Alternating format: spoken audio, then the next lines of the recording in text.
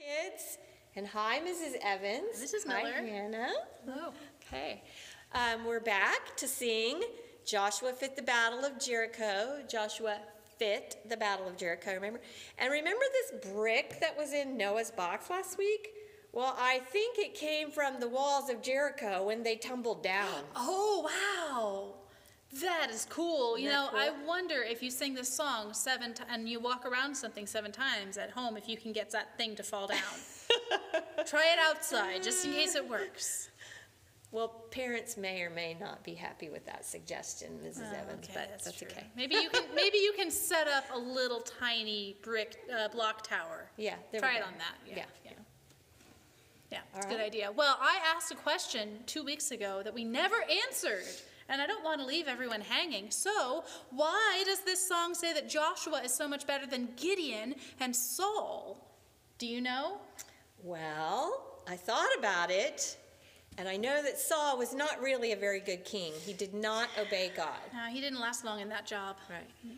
And Gideon, while he was a great man of faith, afterwards, while he was leading Israel, he fell into idolatry. Mm-hmm.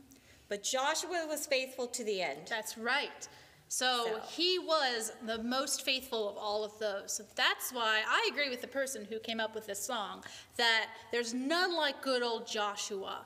Wait a minute, somebody else in the Bible is actually named Joshua, but in a different language.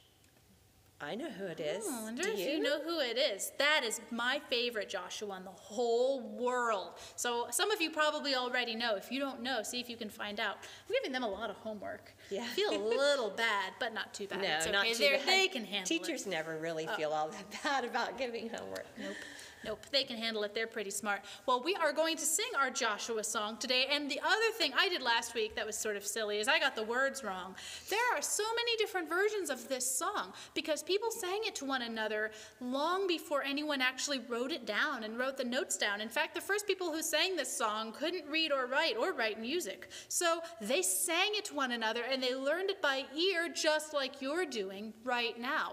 And sometimes one person would hear it a little differently, or they'd put their own unique twist on it, and then there would be different versions out there. So there are lots of different versions of this song, and the version I know has slightly different words. But I'm going to try and stick to the words that are on your word sheet. If you don't have your word sheet, and if you don't have something you can use as a drum safely, why don't you put the video on pause right now and go get those 2 things, your drum and your words, because we're going to use the words today. Now, on your word sheet, you might be wondering why some of the syllables in the verses are in all capital letters. So there's different versions of the words of this song, but sometimes there's also slight differences in the melody, especially in the verses. Now, here's one for my older kiddos. The song that we're singing, Joshua Fit the Battle, is in minor, and that means that the home note, the most important note, is La. So all the most important words in a minor song, oftentimes they're on La, or the second most important note in minor, which is Mi. In fact, the whole verses are based on La and Mi, talk about your kings of Gideon, talk about your men of Saul, but none like good old Joshua at the Battle of Jericho. So I'm going to use my hand signs to show you the most important notes in the verses, and maybe even give them a little punch with my voice as I'm doing it. Feel free to join in the hand signs. You might want to shake out your hands, do some hand warm-ups to get them ready, especially if you're also playing drums. Yeah, I tried drumming on that brick earlier, Mrs. Miller, and I just couldn't get it to work. It was also really painful. So, very painful, yeah. Bricks don't make good drums. Okay, let's do all 3 verses of this song. That means chorus, verse, chorus, verse, chorus, verse, chorus. I think is that 3 verses? Yes. Okay. 3 verses, 4 courses. Not a math teacher. Well, actually I am this year, but that's a whole other story.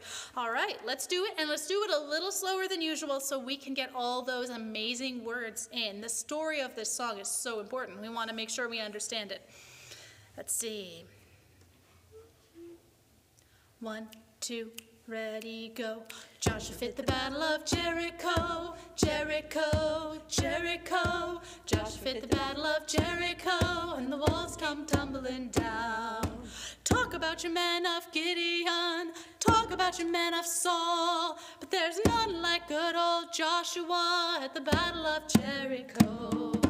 Joshua fit the battle of Jericho, Jericho, Jericho. Joshua fit the battle of Jericho, and the walls come tumbling down.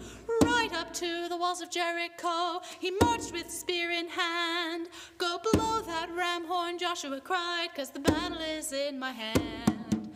Joshua fit the battle of Jericho, Jericho, Jericho. Joshua fit the battle of Jericho, and the walls come tumbling down. Then the ram, lamb, sheep horns begin to blow, and the trumpets begin to sound. Joshua commanded the children to shout, and the walls come tumbling down. Joshua fit the battle of Jericho, Jericho, Jericho. Joshua fit the battle of Jericho, and the walls come tumbling down. I love that song. I think it's going to be stuck in my head for the rest of the day. And you know what the great thing is? With a song like that has lots of different versions that people learned by ear, if you don't remember the notes, or if you want, you can just kind of make up your own little lick, your own little melody in the verses. It's hard for us to do that when we're all singing in one room together, but if you're just off singing it by yourself because you got it stuck in your head, you can improvise, you can make your own new tune. So I challenge you to do that this week. Even more homework. I like it. Well, thanks. Thank you. It's been a great treat. Love the song. Love the song. I love it too. Thank you, Hannah. Okay. Well, you know, God has done some really great things for Israel, hasn't he? We kind of go backwards a little bit and think how he led them out of Egypt. Remember all those things he did in Egypt? We're not going to go through the whole list, but he turned the water into blood, and he brought the hail and the locusts and the darkness. And then in judgment on their sin, he killed all their firstborn. And then when they tried to pursue Israel in the Red Sea, God brought the waters down and drowned the whole Egyptian army. And then he led them through the wilderness, and he gave them the law. And he did lots of things for them that we haven't even had time to cover in the last few weeks. And now he's brought them through the Jordan River, and he's brought Jericho down. You would think that with all that, they would know how awesome God is, and they'll be sure to follow him, right?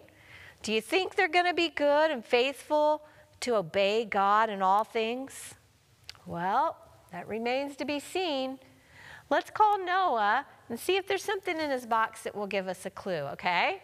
All right, your favorite part. 1, 2, 3. Noah! Okay, we're going to do it really fast and see if we can trick him. 1, 2, 3. Hey, Noah! 1, 2, 3. Noah! Oh. Ah. Jericho, Jericho, Jericho. Joshua fit the battle of Jericho and walked in. Joshua fit the battle of Jericho, Jericho, Jericho. Joshua fit the battle of Jericho and walked in tumbling down. Oh, Joshua fit the battle of Jericho, Jericho, Jericho, and oh. That is a great song. Christina! Did you know we've been singing that? I was just in the moment there in the Joshua fit the battle of Jericho. For some reason, it was just ringing in my brain like it's been there all day long. I don't know where it came from, but It's an amazing song. great song. Great Yeah, song. and you know, we've been talking about Joshua. And that brick that was in your box, Yes. that was to help us remember about the walls that came tumbling down. Yeah, I hope they figured that out. Yeah, I hope so. Oh, I have a little gift for you. Oh, you do? Well, last week we were baking cookies. Yeah. And so I brought you some. They're our favorite on Thank the you. ark. Look, check it out. Oh, look. It's an animal cookie. Of course. This Yeah, our one favorite. is I think it's a hippo. Is that a hippo? It's a hippo or a... Hey, let me see that again. That looks like Fiona. Oh, man, boys and girls, I wish you could see this. It looks just like Fiona. Oh, my goodness. I won't eat Fiona. Now, sometimes they're hard to tell. Yeah, well, that's a Like lion. if it's a hippopotamus or That's a a donkey, lion. that's definitely a lion. I'm going to eat this one. Okay, I'll eat this one. You tell us an elephant joke, I'll eat this one. Well, Thank I'm not you going for to tell bringing you an it. elephant joke this week. Nope. I'm going to tell you a chimpanzee joke. A chimpanzee joke. I got to chew this up first, you know. Well, you go right Don't ahead. let the kids know I'll I'm ask talking with food in my All right. mouth. What is a chimpanzee's favorite month of the year? Well, Christmas, of course, right? No. December. No. No? Chimpanzee's favorite month of the year is April. Oh, we got you on that one. April. April, I get April. it. Chimpanzees are apes. Yeah. Yeah, they felt a little left out, so. Well, we got to do something for them because they're, Yeah, they're all once in a right. while. Yeah, yeah. Yeah, I like it. I really like like it. that I hope one, you guys okay. like that one too. Okay. April. April. Tell Kids, tell your friends. tell your friends. Tell your friends. Yep. Okay. Let me see what's in the box. Oh, my goodness. Well, there's a lot of stuff in Wow. there. Besides just cookies. I'm going to put my cookies down over here. There's a plethora. A plethora. Plethora. Oh, there's a word. Plethora More of homework. things. Look up the word Oh, plethora. my goodness. Look at that. There's a bag of silvery coins. Oh, Coins, man, wow. that might be Hey, can I keep this one? worth something. Man. I want to keep this. And here, my goodness, Gold. Look at that. Gold. It looks kind of gold. It's got some crystals in it. And, man, I really don't know about this. Oh, nice. Very pretty. Oh, a cloth? Yeah.